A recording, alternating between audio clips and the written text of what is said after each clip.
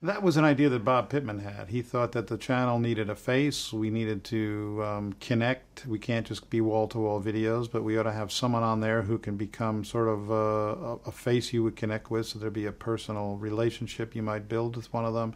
These people would be news readers. We'd put some news in there and other things, and they would add personality to it. And we wanted to always, the notion was, the star of the network was to be MTV, was to be the logo. There was going to be nothing. We weren't going to try and hire VJs who were celebrities. We were always going to talk about the network in a holistic way, and that the network came first. And if you would look at the early branding and promotional work we did for it, was all about, if we can just get people to remember the name of our network, because they're not going to remember the name of our shows. We did the same for Nickelodeon, by the way. You know, we're competing against people who are hugely funded, and we're lucky they come to us because they know they can expect the same thing pretty much day in, day out. They don't have to know the name of their shows, just know the name of the network, and let's make it, let's use the on-air promotion and the logo and all that stuff to really imagize us and make us look kind of cool and hip, and I'm not a normal channel,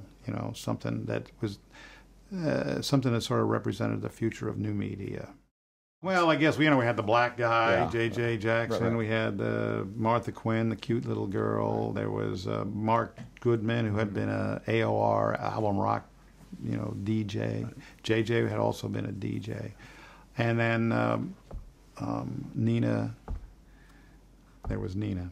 She was sort of the spacey harp player, and so there was the five of them, and they became huge. Yeah. I mean, they became, you know, it was funny for them the first time they would go to a town. I remember taking Mark Goodman to a town because we would all live in New York, and New York never got MTV in the early days.